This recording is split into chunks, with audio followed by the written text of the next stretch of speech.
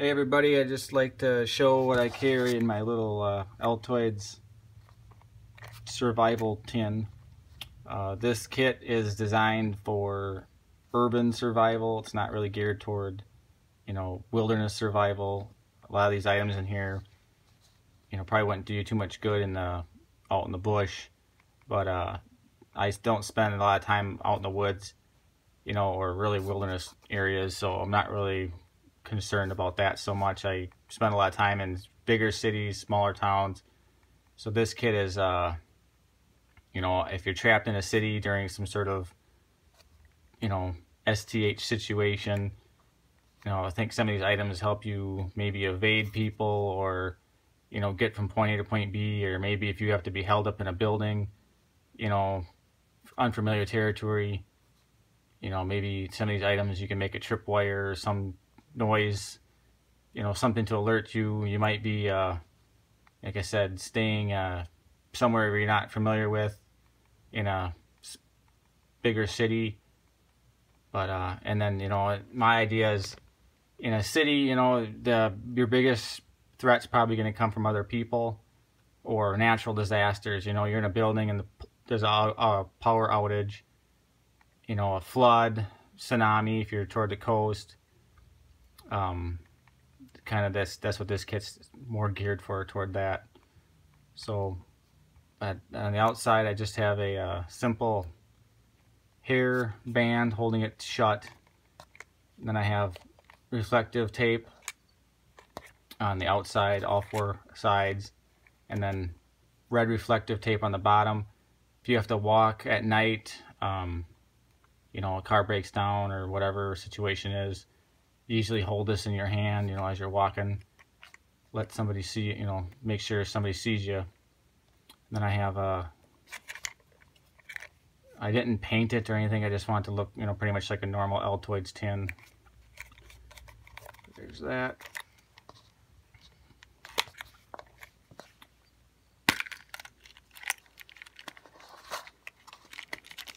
I have a alligator clip, small alligator clip. And here's a bottle cap for kind of size comparison of everything. But these, are designed for, electrical testing, electronics. But I figure, something like this, you could use it in a pinch, makeshift fishing jig. So what I did, I drilled a hole in the end, here and here, and I put a small split ring. That'll, give you the ability to hook a hook to this, and then a swivel in the end there, and kind of make, like I said, a makeshift fishing jig. Also kind of like a needle nose pliers. You can use it for stripping wire, holding something if you want to tie like an intricate knot or something, do a repair job. It's kind of like extra set of little fingers. Possibly maybe pull like a sliver out of your finger, if it's a larger sliver. But but that's that. Then I have a small fishing kit, I guess. Like I said, you're probably not going to be fishing in an urban, survival situation. But like I said, that fishing line, you could make it like easily tie this to like a soda can or something. If you're held up in an area, you're trying to, stay hidden from people or whatnot. But yeah, and then, obviously catch fish with it. If you're in a, out in the wilderness. But two small fish hooks, and then a swivel here. And this is what I consider a locking style. That means that this loop comes through and it protrudes through the main body. It's like a lock. There's another style, but it just slips inside of here. It doesn't have that piece that extends past through. So if the other style, if you pull them really hard, they'll actually pop apart. This is what I consider a better locking style. But that, and it's in a little baggie to kind of keep everything together. I have a nylon, heavy duty nylon upholstery thread, and that is pre-tied. I have another swivel pre-tied to that, and then I have some zip ties kind of holding it together, but that's also in a baggie to kind of keep everything together and so it's not getting tangled up with the rest of this stuff in here. piece of spark plug porcelain. This will knock a window out of a side window of a car. Won't work on the windshield, but any tempered safety glass, it'll knock it right out. If you have to break into a car, to get, do a vehicle rescue, or, trying to get in maybe your own car, or, searching for supplies or something. But there's that. I have a chain link. This one here is rated for 220 pounds. You can easily hook this to any belt loop, and it's heavy metal. I figured the idea behind this is you could tie this if you have to throw a rope out to somebody, or adding weight to a rope, you can throw it a heck of a lot farther than just trying to throw like a rope out to somebody. But that's this. It's heavy metal. You can maybe jam it under a door, hold a door open or shut, or maybe maybe you could slip something through here, use it as like a kind of like a pry on something maybe. And then inside here, the threaded part, there's a little Zippo flint. They fit perfectly right inside there. And I have a really powerful little magnet. And that's this one's, I mean, you could easily pick up like a big wad of keys, no problem. This thing will pick up pretty heavy stuff. And then that either one of those snap swivels will easily attach to this. And I have a small tube. It had like small ice fishing jigs in it, but it's totally waterproof. I have paper matches. I carry paper matches versus wood matches. You can fit more of them. They're really flat. You can fit more in a small tube like this, and I have the striker inside there. And then what I did, you can't really see it. I took double-sided duct tape and I taped it to the back. So if I want to peel that film off of there, and I could stick that striker to the inside of the tin or whatever, make it easier to strike the matches. But that's that. And then I taped the end shut with foil tape, so that's totally waterproof. Small colored pencil. This is I think better than a pen. If I had to carry a pen or a pencil, I'd carry a pencil. You could actually shave this down, use the wood shavings to start a fire. Cut this in half, sharpen the other half. Now you can give pencil to somebody else. They work all the time. You don't have to worry about them leaking or not working. And you can actually do like a rub if you want to transfer like a number or whatever. You can't do that with a pen. But that's why I carry if I had the choice between a pen and a pencil, I'd carry a pencil. And I do have a small pen. Came out of like a little like a Swiss Army kind of card, survival card for your wallet. But that's got like a little pen insert. And these little 1-inch glow sticks. These are like just really generic brand, but they have better ones. But this is you get 3 for like $1 at Walmart. During the ice fishing, winter months, they use them for ice fishing jigs. But they're pretty much 1-inch long, and they'll last quite a while. When they're brightest the first 15 minutes, you could easily navigate around a darkened, pitch dark room, especially if it had like shiny floors. The shinier the floor, the easier it's going to reflect off of it. But you could definitely easily navigate your way around if there's a power outage situation. And then you could easily read all the little details of a dollar bill or a map with one of these. There's 3 different colors, but I have those held together with yellow electrical tape instead of the normal black. If you're going to carry tape, why not carry something that's bright colored versus the black, I figure. And then soft, just utility wire. Pretty good piece of that. Small safety pin. Hairpin. Paper clip. larger one.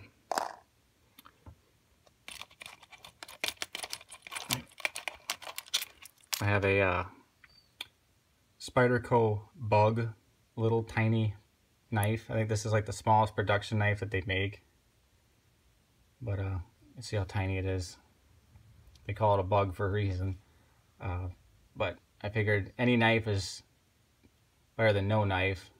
Super thin, kind of a cute little knife. I have one large fish hook. Fish hook this big. I mean, you could easily throw this out, hook gear, something you're trying to pull up towards you, or, you know, that kind of thing. Or, you know, catch a fish with it, obviously. This little button lamp. It's 13 lumens, 17 hours. It's a disposable light. It's designed to like stick inside of a tackle box or inside of a toolbox, like night fishing. But you get like a pack of 3, or I can't remember the price on these, but they're pretty reasonable. Just a simple little switch activates it, but it has like I said, it's disposable. Once the battery power goes, you just chuck it, the whole thing, throw it away. And it's got like a little sticky pad on the back. That's kind of handy.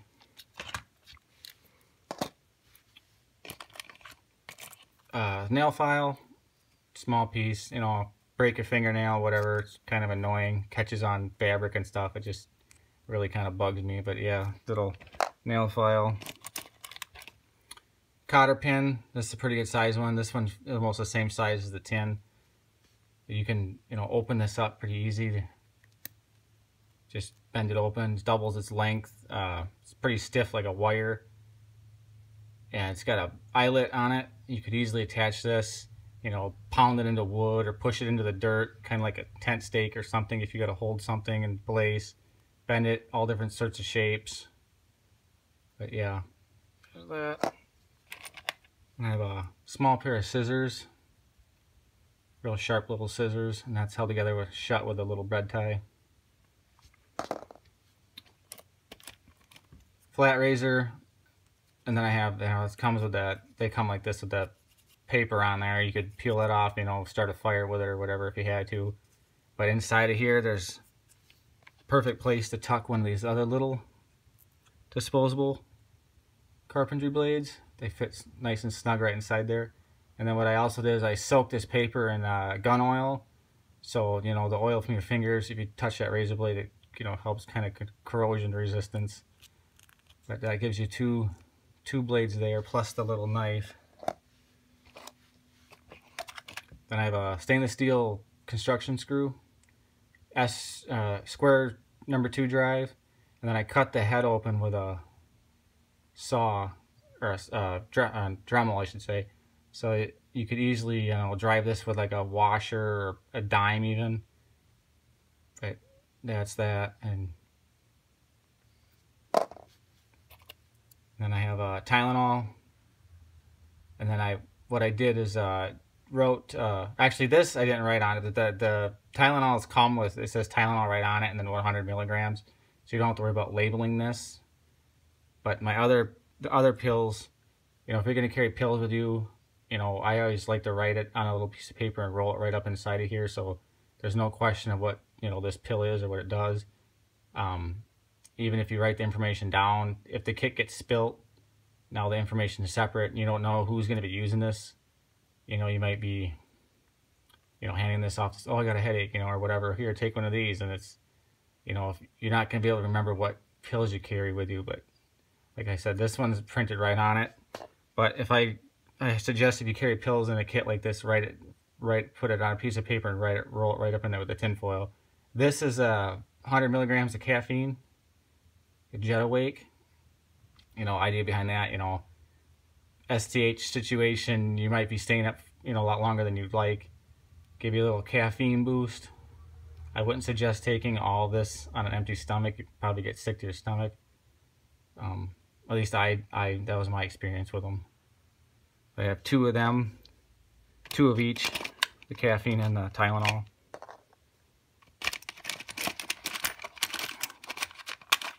I have a zip tie. This one has a built-in, like a heavy-duty loop, I guess. And then it has a metal retaining tab instead of the cheaper ones just have a plastic. That's pretty good length there. 2 of them. And I have 2 of these. They're designed for trail marking, like a heavy thumbtack, and they come with this reflective tape on them. I mean, you could easily peel that off if you didn't want that on there. But yeah, any Walmart sells these, I think, during the hunting season. Any outdoors store should have these.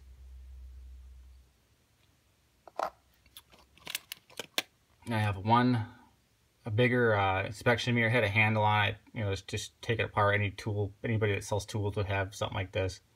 This round size fits nice, almost perfectly right inside that tin.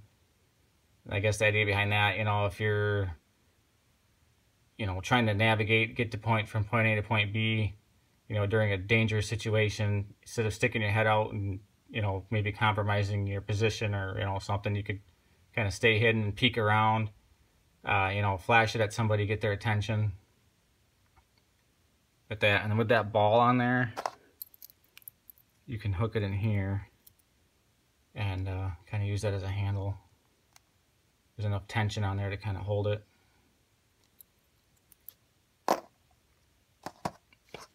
And then one small common nail, and then I sharpened it.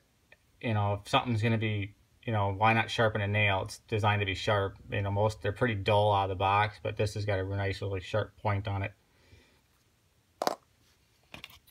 And I took a cotter pin here.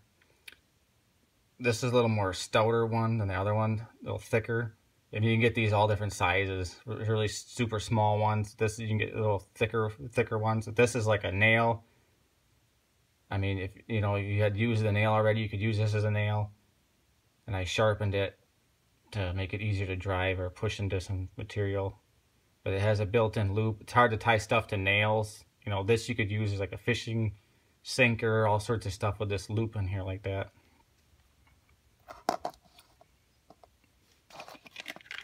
Then I have aluminum.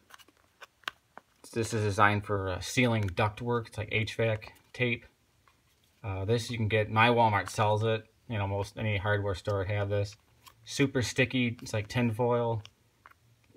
Bends, stays in the shape you bend it into. Easy, really nice for making repairs.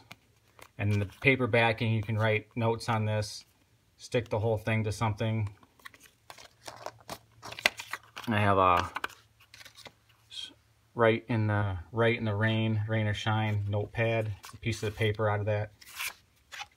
It's like a waterproof paper, and then I highlighted the right in the rain aspect of it, so to kind of remind you that it does have a waterproof, more characteristic than normal paper. And pink card paper. If you're going to leave a note, why not leave something, you know, that's bright colored? So just carried white paper. I think it's a better idea, you know, get somebody's attention. But yeah, the pink. I would like, you know, even like a bright fluorescent paper would be probably better even than that. And then this is white duct tape. And then I made it easy to peel the corner, but this is on a piece of laminated paper, so it's just peel it off. Easy. And then this is double-sided duct tape. This got this blue film. You peel this off. It's not any thicker than normal duct tape. But yeah, it's the same thing. It's kind of on this laminated paper, so you can easily peel it off. But it's sticky on both sides, just like normal duct tape. Another piece of that foil paper. And then in the bottom, a large Band-Aid. And it's like kind of a cloth style Band-Aid. This Band-Aid, I mean, big enough you could just easily cover up like a scraped knee, no problem. Pretty good sized Band-Aid. But that's what I got in my kit. And some of these items I might modify as I go, or maybe change some out. But this is just some of the stuff I already had on hand, And when I kind of made this kit, I wanted to keep it kind of like the everyman's kit. You know, you can find this stuff at any hardware store, Walmart, Dollar General, just have a lot of these items. Low buck, you know. But, thank you for watching.